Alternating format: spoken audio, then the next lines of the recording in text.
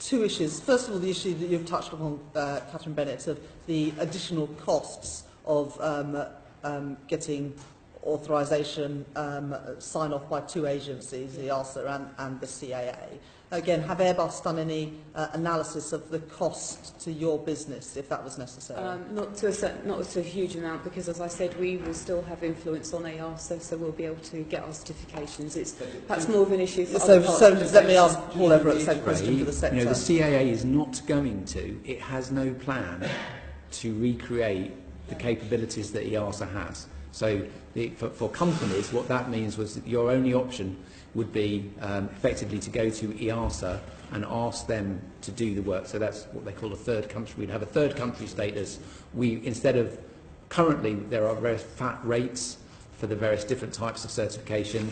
As a third country, effectively, we would pay by the hour for the expertise that the European body would kind of allocate in order to get our particular product or process or facility certified. We actually produced a learned society paper on civil aviation regulation back in September, which runs through quite a lot of the story of, so we will certainly make that available.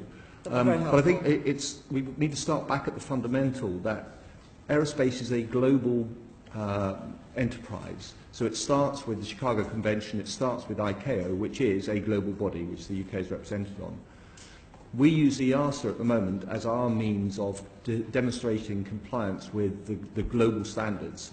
And it's not just in development of aircraft, it's not just in certification of products, it's in certification of our airports, it's in certification of our people, it's in education standards or training standards to allow people to actually work on aeroplanes. So it's all pervasive. And right now, we back very much above our weight in EASA. It is very widely recognised that UK expertise is hugely influential. Therefore, we are able to shape the global regulation regime to suit the UK. We are full members of EASA, we are management board members. If it comes to a vote, which it very rarely does because they tend to do things by consensus, if it comes to a vote, we are a voting member. That is the influence we seek to maintain, because that is really important for our membership, all our people. We are a global body, so I represent both the other side of the equation, if you like, who gain benefit from the UK being such active members of EASA, as well as UK industry, who very much believe that EASA is the right route for them to be able to bring their products to market. So, but it is that ability of the UK to have influence on the global regulatory regime that it's really hard to see how we would sustain that same level of influence were we to become national. And one of the conversations I had, which I thought was a phrase that really stuck in my mind, aviation safety has come on leaps and bounds in the last 20 years. Aviation is safer than it's ever been by orders of magnitude. And that is because of the work of the collaborative environment and common standards between, in particular, the FAA and EASA. And the phrase that was used to me the other day, that when it comes to safety, sovereignty has no place. Safety is something that affects, we want our people flying in whichever airline they choose to use, to know that they're operating to a common set of standards which are the same standards that we would apply to our own airlines. And the way to do that is being part of the global community. We are all safer on aeroplanes because of our membership of the EASA? Absolutely. Absolutely. And that is demonstrably the case, that aviation safety has accelerated as a result of the formation of EASA. Thank you. It seems to me that there is a risk that we leave the European Union and we don't have the certification. We had this issue last week when we were taking evidence on cars, but I think this might be of an order of magnitude greater than that. So if we leave without a deal, what does chaotic actually mean, Paul Everett? So the challenge is for us to understand, if you like, we're still challenging ourselves to understand what the continuity or what the fallback position is in the event that nothing is signed. Okay, so our working assumption in those cases is that we have no relationship with the European Aviation Safety Agency. If we have no relationship with the European Aviation Safety Agency, Will we have any bilateral agreements in place with any of our other major partners like the US, Canada or others? In those circumstances, then our regulatory regime is effectively non-functioning, because whilst all the people are the same, all the processes are the same, if there's no mechanism for recognition of it, then effectively it has no value or validity. In the circumstances where it has no validity, then how can we sell anything? We can't.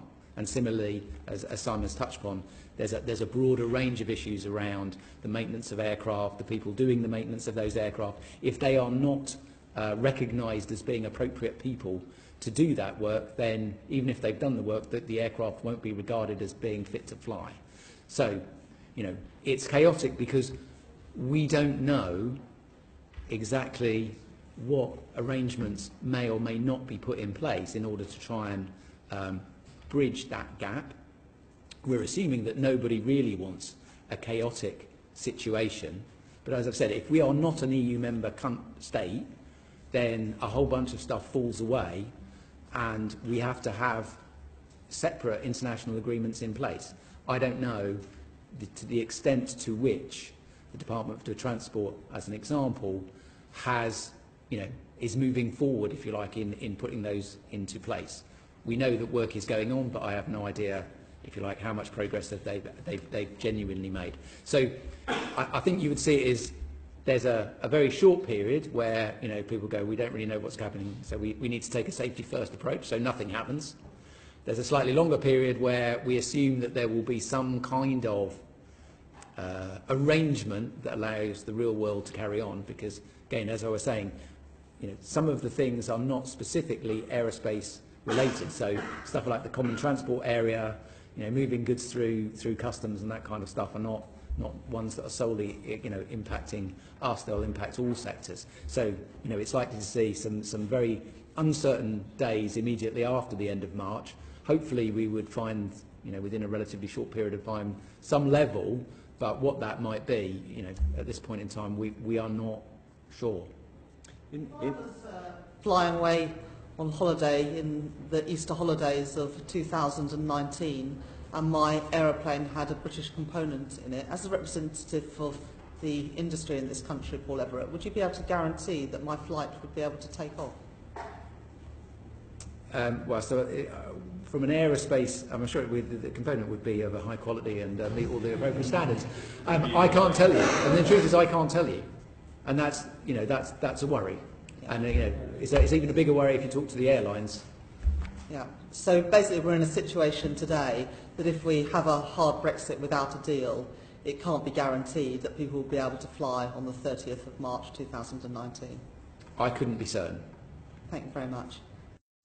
We are told that being under the jurisdiction of the ECJ is a red line for the government. Paul Everett, could you tell us roughly how many rulings the ECJ has made on aerospace issues and how many of them have adversely affected either UK interests or UK companies? I think off the top of my head I can't think of any. I think even in EASA, which would be the primary, there have only been, I think there's been 3 in the last 5 years or something like that, where there was some kind of dispute that had to be resolved.